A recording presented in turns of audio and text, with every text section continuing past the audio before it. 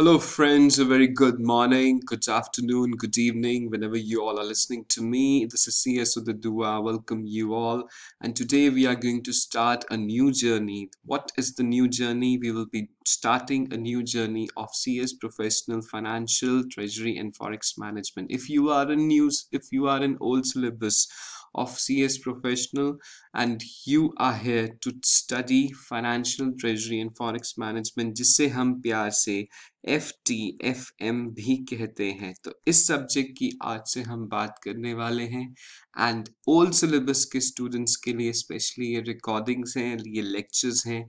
इसमें हम ICSI का जैसा पेपर आता है उसके हिसाब से हम प्रिपेयर करने वाले हैं for old syllabus students, and these videos will be for June 2020 और June 2020 students और afterwards। अभी तक हमारा June 2020 last attempt है।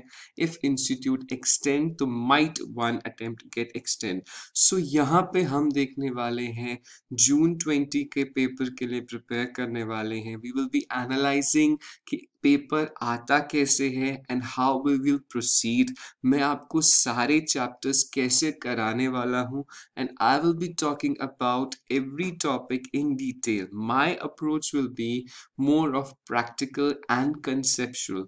हम यहाँ पे concepts clear करने के लिए ये lectures आपने लिए हैं and मेरा purpose ये है कि आपका conceptual clarity हो और यहाँ पे आपको practice करने के साथ साथ मैं आपको practically strong करूँ. Why I'm talking about all these things? Because this paper requires practice और यहाँ पे बिना practice के आप अच्छा स्कोर नहीं कर सकते। And if you are conceptually very strong, you this paper in second module of old syllabus is definitely a very scoring paper.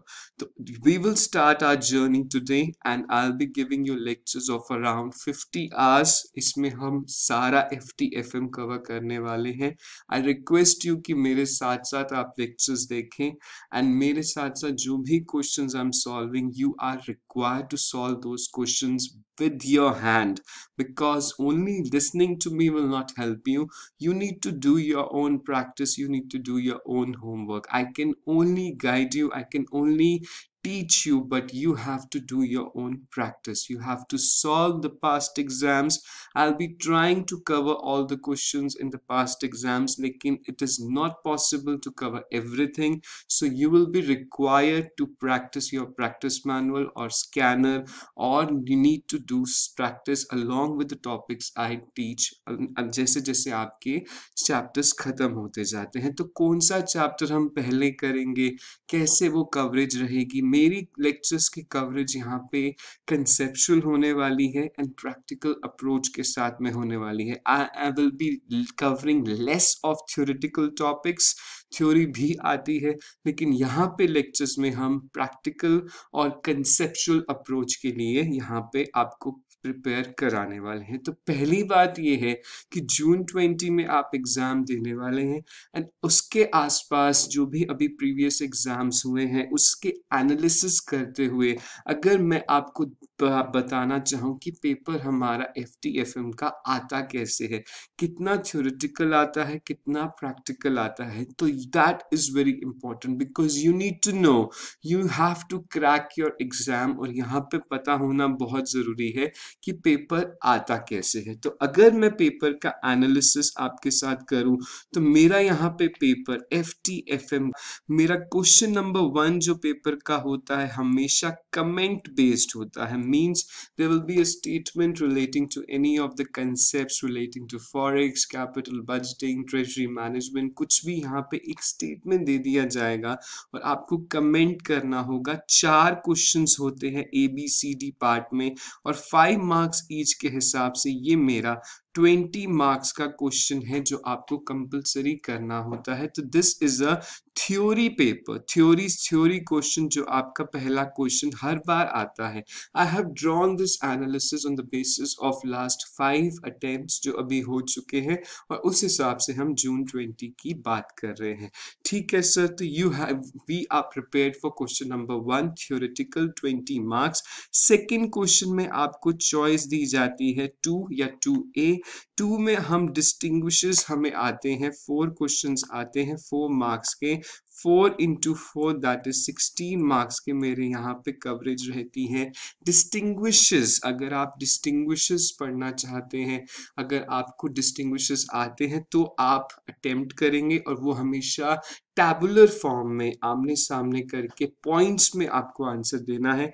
और यहाँ पे अगर आपको नहीं आते डिस्टिंग्विश तो थ्योरी का एक ऑप्शन और होता है जिसमें 4 क्वेश्चंस पूछे जाते हैं, तो या तो आप ये अटेम्प्ट कर सकते हैं, ये भी 16 मार्क्स का है। तो अभी तक मेरी कितनी थ्योरी हो गई? 20 + 16 दैट इज 36 मार्क्स की थ्योरी मेरी 100% कंफर्म है कि मेरी क्वेश्चन नंबर 1 में या 2 में आ रही है। सेकेंड क्वेश्चन में आई गेट अ चॉइस। ठीक है, are you with me? Yes. Third question जो मेरा आता है दैट इज प्रैक्टिकल। प्रैक्टिकल में हमें क्वेश्चंस 4 मार्क्स के पूछे जाते हैं, 4 क्वेश्चन होंगे। यहाँ पे 4 into 4 16 मार्क्स की यहाँ पे भी कवरेज है। प्रैक्टिकली स्ट्रॉन्ग आपको क्यों होना पड़ेगा? क्योंकि यहाँ पे जो मेरा पेपर आ रहा है 65-70 मार्क्स का आपका प्रैक्टिकल कवरेज है जो आपको करना पड़ेगा, then only you will be able to score good in this subject. वो प्रैक्टिकल आप कैसे क्रैक कर पाओगे? When you are conceptually strong, when you are clear with all the concepts, you have retained all the formulas, and you know the application of those formulas, and you are very well in practice। आपको सारी चीजों की practice है, कौन सा question कैसे solve होना है वो आपको पता है, तभी आप यहाँ पे प्रैक्टिकली स्ट्रांग हो पाओगे। क्वेश्चन नंबर 3 में भी मेरे पास चॉइस है, या तो 3 या तो 3A, एंड मेजॉरिटी क्वेश्चंस यहाँ पे भी प्रैक्टिकल हैं। क्वेश्चन नंबर 3 इस प्रैक्टिकल जो मेरे हमेशा 4 क्वेश्चंस आते हैं 4 मार्क्स के, या तो आप 3 कीजिए या 3A कीजिए, जो भी आपको 4 क्वेश्चंस आते हैं अलग अलग चैप्टर्स के हिसाब से 4 क्वेश्चंस होते हैं, यहाँ पे आपको ऐसे अटेम्प्ट करना है। Question number 4 is of 4 questions, again 4 marks each, 4 into 4 that is again 16 marks। और यहाँ पे मेजॉरिटी ऑफ द टाइम्स चारों पार्ट्स यहाँ पे प्रैक्टिकल ही होते हैं।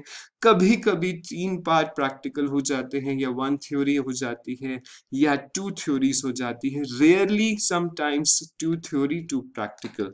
Question number 5 is again practical, 2 questions of 8 marks each. यहाँ पे बड़े क्वेश्चन पूछे जाते हैं 8 मार्क्स के। मैं यहाँ पे मोस्टली कैपिटल बजटिंग का जो मेरे क्वेश्चंस हैं, एनपीवी के, आईआरआर, रिस्क एनालिसिस, ये जो चैप्टर्स हैं मेरे, कैपिटल बजटिंग का यहाँ पे 8 मार्क्स का क्वेश्चन बहुत मेजॉरिटी ऑफ द टाइम्स दिखता है। तो ये भी प्रैक्टिकल मेरा यहाँ पे 16 मार्क्स का यहाँ प्रैक्टिकल है। और क्वेश्चन नंबर 6 भी आपको कंपलसरी करना है, 1 क्वेश्चन ऑफ 16 मार्क। ये बहुत बड़ा क्वेश्चन होता है, एक ही क्वेश्चन है 16 मार्क्स का, और इस किस चैप्टर से आता है?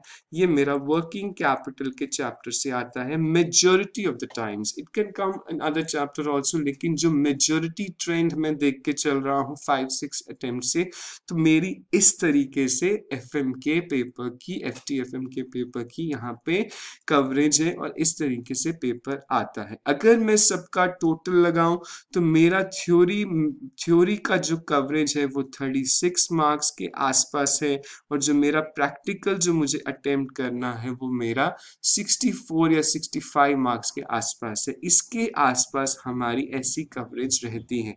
तो you need to be more of theoretical, practically strong, तभी आप अच्छे से स्कोर कर पाएंगे। थ्योरी आपकी कंसेप्ट से रिलेटेड भी आती है या आपके मिलते जुलते भी आते हैं। तो you have got a bird view कि आपका पेपर कैसे आता है। 6 क्वेश्चंस होंगे, 8 मार्क्स का भी होगा, 16 मार्क्स के भी होंगे, कमेंट करने वाले क्वेश्चंस भी होंगे। तो यहाँ पे हमने वो डिस्कस कर लिया। अब मैं आपको किस तरीके से यहाँ कवरेज रखूंगा, कौन सा chapter I will cover first and कौन सा chapter I will cover letter, क्योंकि स्टडी मटेरियल के चैप्टर की जो अगर मैं बात करूं तो सीरियल वाइज में नहीं चलने वाला, बिकॉज उसकी सीरियल वाइज अगर आप चलते हो तो थोड़ा सा पढ़ने में दिक्कत आने वाली है।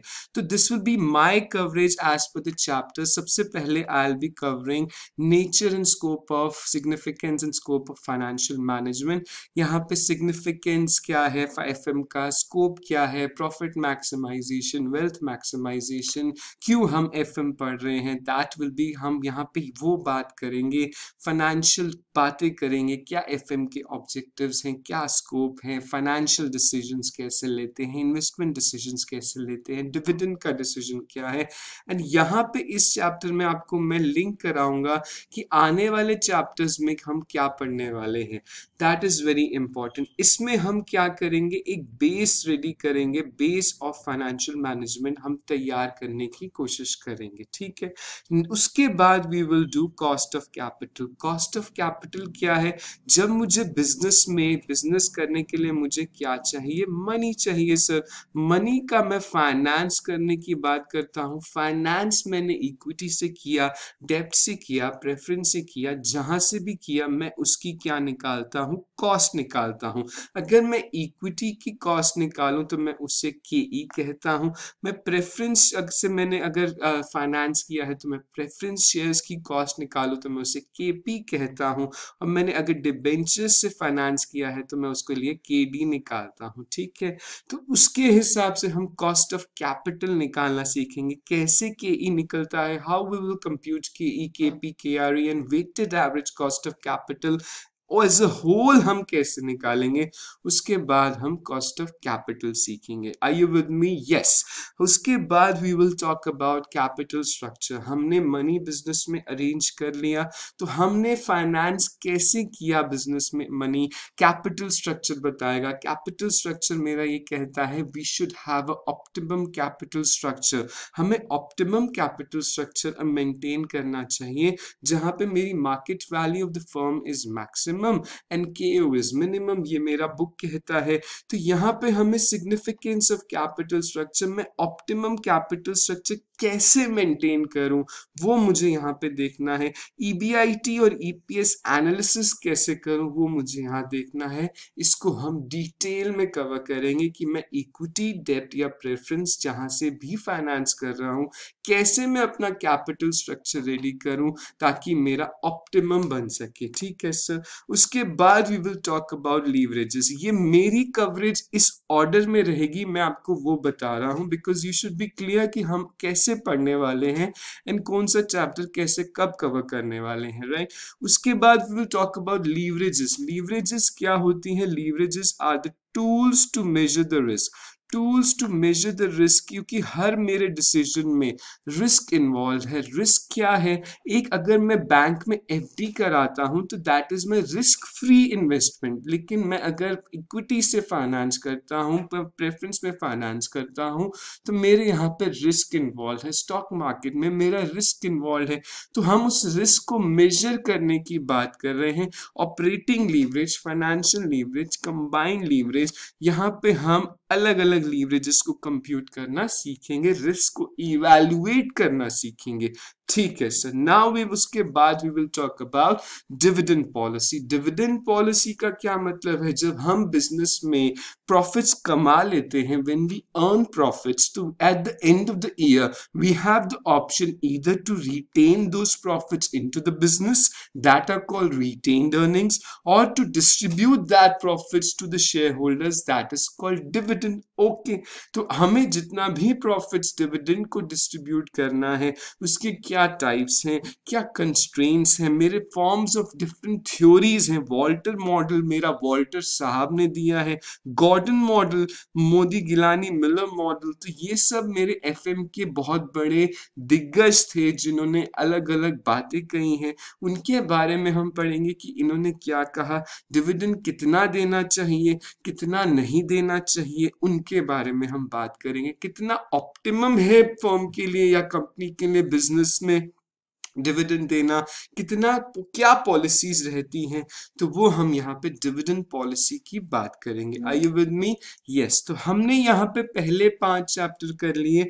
इस ऑर्डर में मैं आपको कवर कराने वाला हूँ नेचर सिग्निफिकेंस में इंट्रोडक्शन, फिर कॉस्ट ऑफ कैपिटल, फिर कैपिटल स्ट्रक्चर, फिर लीवरेजेस। अगर आप स्टडी मटेरियल देखेंगे तो capital structure and leverages is a one chapter, लेकिन हम उसको अलग अलग करके चल रहे हैं बिकॉज उसमें अलग कंसेप्ट्स हैं।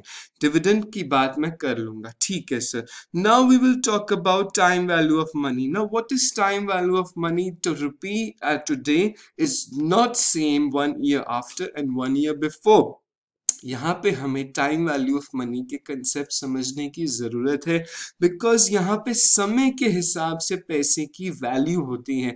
टुडे 1 रुपी और 1000 रुपीज डिफरेंट व्हाट 1 रुपी और 1000 रुपीज आफ्टर 1 year और बिफोर 1 year। क्यों? क्योंकि मेरी जो परचेजिंग पावर है वो कम हो जाती है, इन्फ्लेशन बढ़ जाती है। मैं बाजार से 1000 रुपए का सामान जो आज खरीद सकता हूँ वो 5 साल बाद मेरे उसी 1000 रुपए में नहीं आएगा। There is a time value of money. तो उस हिसाब से हम यहाँ पे प्रेजेंट वैल्यूज और फ्यूचर वैल्यूज को समझने की कोशिश करेंगे। और मैं टाइम वैल्यू ऑफ मनी के बाद आपको कैपिटल बजटिंग कराऊंगा। This is very important chapter, capital budgeting. Capital budgeting का ही पार्ट है मेरा time value of money, study material आप देखें तो। लेकिन मैं टाइम वैल्यू ऑफ मनी का चैप्टर अलग मान के चलता हूँ और उसके बाद हम कैपिटल बजटिंग करेंगे। कैपिटल बजटिंग डिसीजंस क्यों हम देखते हैं? To evaluate long term investment decisions. Investment decisions हमने लेने हैं, इवैल्यूएट करना है कि हमने पैसा कहाँ लगाना है। हमने मशीनरी रिप्लेस करनी है तो हम उसका एनपीवी देखेंगे, net present value, present values, future values, उसमें कितने बेनिफिट्स रहेंगे वो मैं देखूंगा। टेक्निक्स ऑफ कैपिटल बजटिंग में डिस्काउंटेड टेक्निक्स है, नॉन डिस्काउंटेड टेक्निक्स है। नॉन डिस्काउंटेड टेक्निक्स में मेरे टाइम वैल्यू का कंसिडरेशन नहीं होता है, लेकिन जहां पे मेरे डिस्काउंटेड टेक्निक्स होंगे वहां पे मेरे टाइम वैल्यू के कंसेप्ट लगेंगे। तभी मैं टाइम वैल्यू आपको पहले करा के चलूंगा। Are you with me? Yes. तो हम discounted, non discounted cash flow techniques देखेंगे, capital rationing, sensitivity analysis, capital budgeting के डिफरेंट रिस्क एनालिसिस के जो डिसीजंस हैं, रिस्क इवैल्यूएशन के जो डिसीजंस हैं वो हम देखेंगे और यहाँ पे आगे बढ़ेंगे। कैपिटल बजटिंग बहुत डिटेल में करेंगे हम because it is one of the most important chapters. उसके बाद we will talk about working capital. So what is working capital? Working capital में हम ये एस्टिमेट करते हैं कि हमारा current assets and current liabilities के लिए जो फाइनेंसिंग चाहिए वो कैसे मैनेज करें। अभी तक जो हमने चैप्टर्स देखे like cost of capital, capital structure, capital budgeting, यहाँ पे हम लॉन्ग टर्म फाइनेंशियल मैनेजमेंट के डिसीजंस लेते थे, लॉन्ग टर्म फाइनेंशियल मैनेजर के डिसीजंस इवैल्यूएट करते थे। लेकिन वर्किंग कैपिटल में मेरा शॉर्ट टर्म करंट एसेट्स और करंट लायबिलिटीज की बात होती है। मीनिंग क्या है, डिटरमिनेंट्स क्या है, assessment of working capital, negative operating cycle का क्या कंसेप्ट है, नेगेटिव वर्किंग कैपिटल क्या है, इन्वेंट्रीज को कैसे मैं मैनेज करूं, management of working capital, working capital को कैसे मैनेज करें। मैंने कहा करंट एसेट्स या करंट लायबिलिटीज की बात है तो उसको हम कैसे फाइनेंस करें, उसको हम कैसे सही तरीके से मेंटेन करें, फिर हम उसको कैसे मैनेज करें। क्योंकि करंट एसेट्स में मेरा स्टॉक आता है, स्टॉक मेरे 3 तरीके के हैं। एक तो या तो मेरा रॉ मटेरियल होगा, या तो मेरा वर्क इन प्रोग्रेस होगा, या मेरे फिनिश गुड्स होंगे, या मेरे डेटर्स होंगे।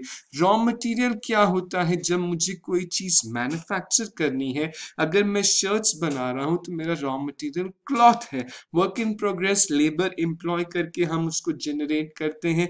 फिनिश गुड्स जब मेरी शर्ट्स बन जाती हैं तो उसे मैं शर्ट कहता हूं, और जब उसकी सेल होती है क्रेडिट पे तो मैं उसे डेटर्स कहता हूं। तो उसको हम कैसे मैनेज करें, कितना इन्वेंट्री ऑप्टिमम है, कितना इन्वेंट्री हमें मैनेज करने की जरूरत है, वो सारे हम बैंकिंग नॉर्म्स इनफैक्ट वर्क तो हम वहां पे वर्किंग कैपिटल में देखने वाले हैं। ठीक है, वर्किंग कैपिटल हम उसके बाद करेंगे। Are you with me? Yes. उसके बाद हम देखेंगे security analysis and portfolio management. अब हमें ये देखना है कि हमें पोर्टफोलियो कैसे मेंटेन करना है।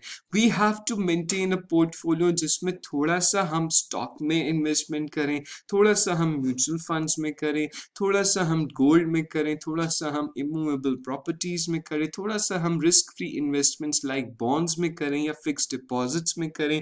तो हर इंसान को एक पोर्टफोलियो क्रिएट करना होता है जिसमें कुछ रिस्क फ्री एसेट्स होते हैं, कुछ रिस्की एसेट्स होते हैं, और एक ऑप्टिमम पोर्टफोलियो को मेंटेन करते हुए उसके ऑब्जेक्टिव्स क्या है, पोर्टफोलियो के रिस्क को हम कैसे मेजर करें, उसके लिए हम बीटा की बात करेंगे। मेजर हम सिस्टमैटिक रिस्क या अनसिस्टमैटिक रिस्क कैसे करें, क्योंकि जो मैं रिस्क की बात कर रहा हूं वो दो तरीके के हैं, सिस्टमैटिक या अनसिस्टमैटिक, उसकी हम बात करेंगे।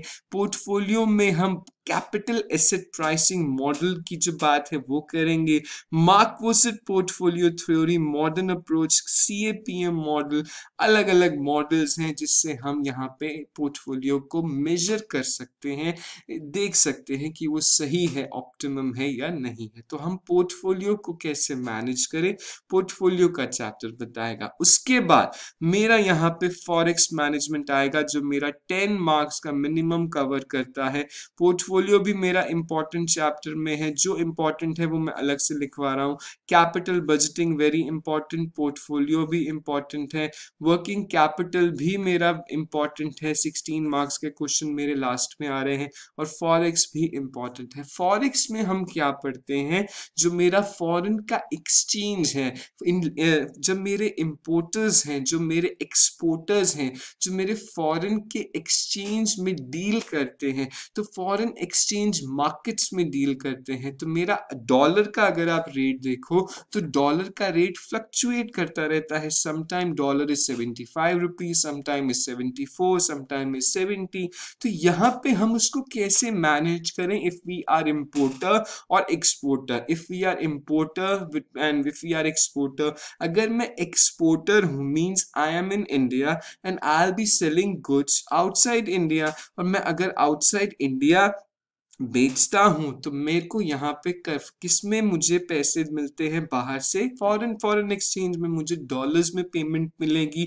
तो डॉलर्स में जब पेमेंट मिलेगी आफ्टर 3 मंथ्स, तो वो डॉलर का रेट फ्लक्चुएट होता है। तो as a exporter I have a option to hedge my risk. What is the meaning of hedging, वो मैं आपको बताऊंगा। और रिस्क को मैं हेज कर सकता हूँ, क्यों? क्योंकि आज की डेट में जब अगर मुझे पेमेंट बाहर से मिलती तो डॉलर का रेट 75 रुपीज था, और मुझे $1 लाख अगर मुझसे, तो 75 रुपीज के हिसाब से मुझे 75 लाख रुपीज मिलते। लेकिन अगर वो रेट 6 मंथ्स के बाद 72 रह गया और मुझे मिलने $1 लाख ही है, तो मुझे 72 लाख मिलेंगे, तो मेरा 3 लाख रुपीज का लॉस होने वाला है। तो I can hedge my risk, तो मैं हेज करने की बात करूंगा। स्पॉट रेट होता है, फॉरवर्ड रेट होते हैं। स्पॉट रेट मेरे आज के रेट को कहते हैं, फॉरवर्ड रेट्स मेरे आने वाले टाइम के जो रेट्स हैं उसको कहते हैं। हम फॉरेक्स में कैसे मैनेज करें, कैसे आर्बिट्रेज करें, कैसे हम अलग अलग चीजों से, ऑप्शन से मैनेज कर सकते हैं, फ्यूचर से मैनेज कर सकते हैं, वो सारी चीजें हम यहाँ डिटेल में पढ़ने वाले हैं। Are you with me? Yes. So this is a very important chapter as far as practical, as far as theoretical. उसके बाद मैं आपको डेरिवेटिव्स का ओवरव्यू कराऊंगा। यहाँ पे सिर्फ हम ओवरव्यू करेंगे जितना भी आपके स्टडी मटेरियल में या एग्जाम में रेलेवेंट है। उसके बाद हम ट्रेजरी मैनेजमेंट की बात करेंगे। ये सिर्फ और सिर्फ थियोरिटिकली है, इसमें प्रैक्टिकल कुछ भी नहीं है, तो हम थ्योरी से थोड़ा सा यहाँ पे कवर करेंगे।